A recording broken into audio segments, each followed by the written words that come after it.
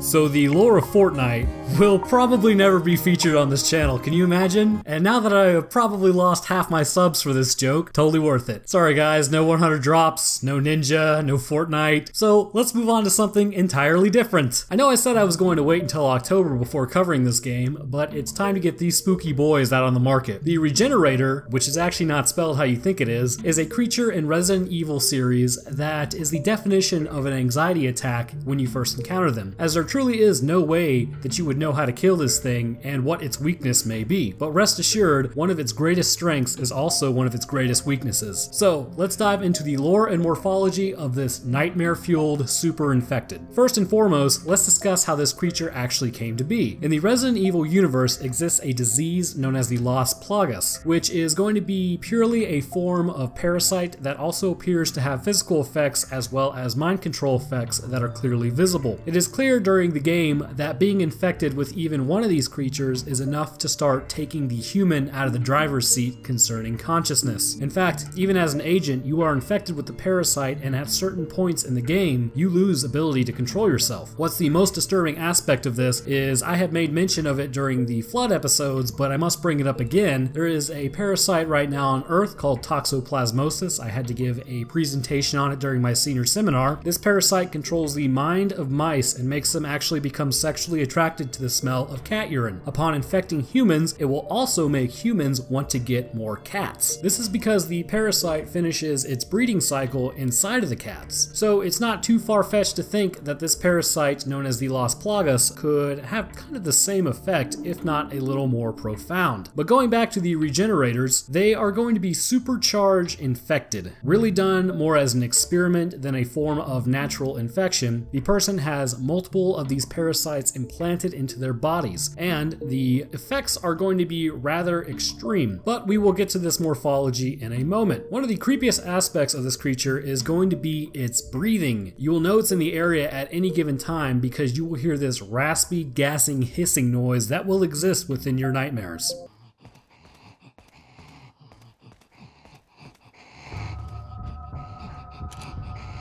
The slow and steady pace of this creature is going to give it quite an unsettling gait as it makes its way towards you. So, what exactly are you going to see as this thing approaches? An extremely toothy grin. The overall shape of the Regenerator has really not been changed too much. It's going to be a quite familiar form. We all know it, we all love it. It is a humanoid form. The creature has maintained all of its regular human appearances concerning limbs and proportions, reminding you that this thing did in fact used to be a person.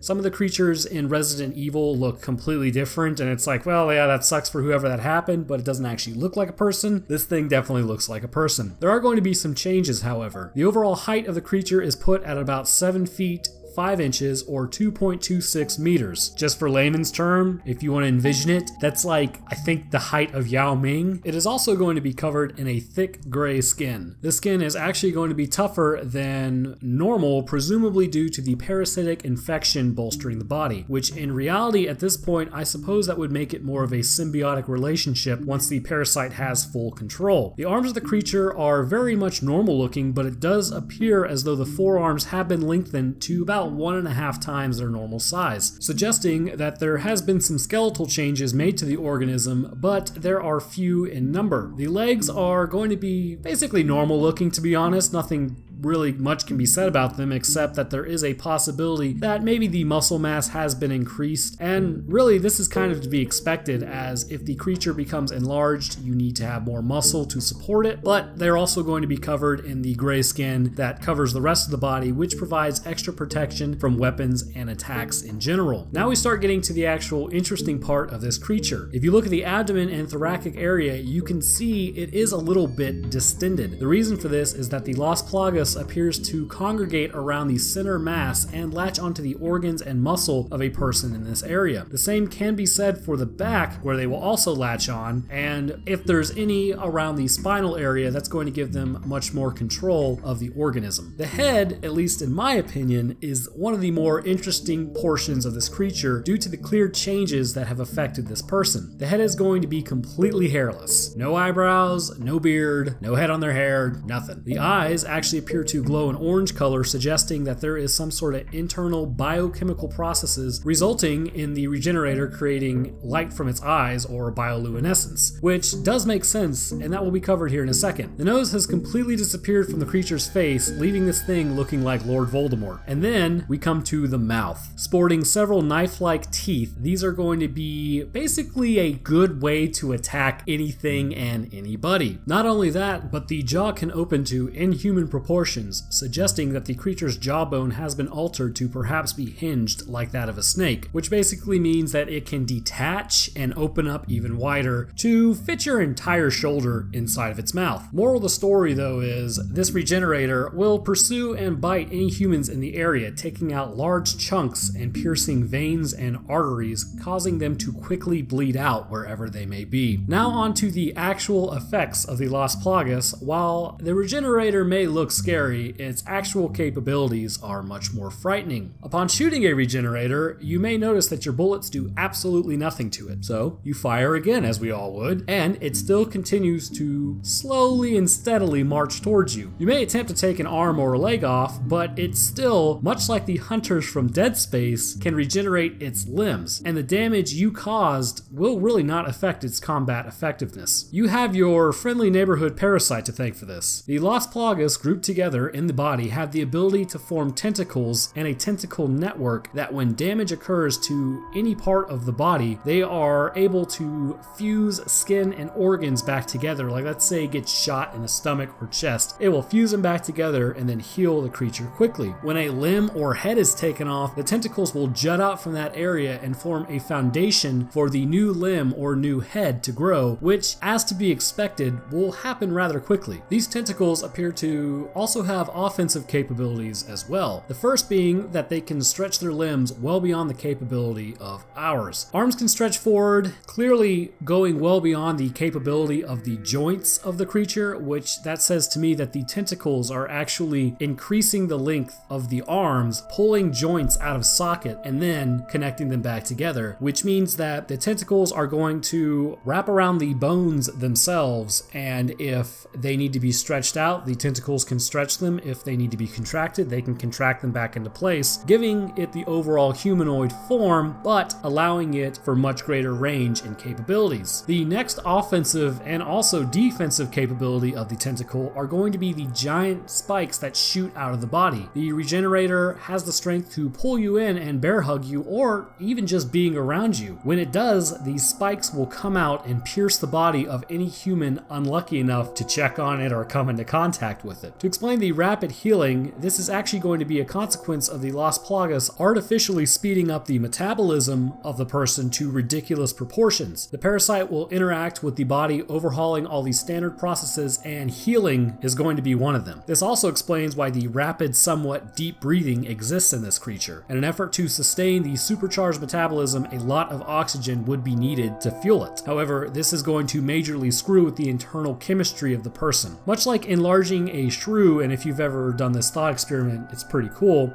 Judging if you took a shrew, right, and you made it the size of an elephant, because a shrew's metabolism is so much faster than that of an elephant's metabolism, the shrew enlarged to an elephant would explode very quickly, whereas if you took an elephant and shrunk it down to the size of a shrew, the elephant would freeze very quickly. Kind of a cool way to think about metabolism in general. But just like with the Regenerator, this is going to be its downfall as well. There are a few ways to kill the Regenerator. The first is going to just be a straight up rocket launcher. This will make easy short work of anything because of the concussive force it will kill all parasites. Next, this is really not going to be as effective, but you can do it if you really wanted to. You could just keep shooting at it. Eventually your bullets will pierce what needs to be killed, but the standard is going to be an infrared scope with a rifle. Upon looking at a Regenerator with an infrared scope, you may notice that this creature actually has a very low body temperature. Strange considering the metabolism has been pushed to superhuman levels, but it appears that most of the energy from these interactions goes to the parasites as they glow bright red. So in this aspect, it is completely parasitic. Upon shooting the parasites, the body will undergo changes that leads to its demise. The body is still running at, we'll say, 400% normal rate, and this will lead to a buildup of energy and heat, which will ultimately cause the creature to explode, just like the shrew, enlarged to an elephant's size. This is really the only way to put it down for good. Otherwise, it will just keep regenerating regenerating and flopping towards you, and as the name implies, that's what it does, it regenerates. So that about does it for this episode. As we approach Halloween, and I know it's still 2 months out, but your boy is prepared now as I love Halloween. Let me know what you thought about this video down in the comments. I know I kind of made that joke, it started in the Discord, I'm sure I probably have pissed off a lot of people with that joke, but it'll be okay.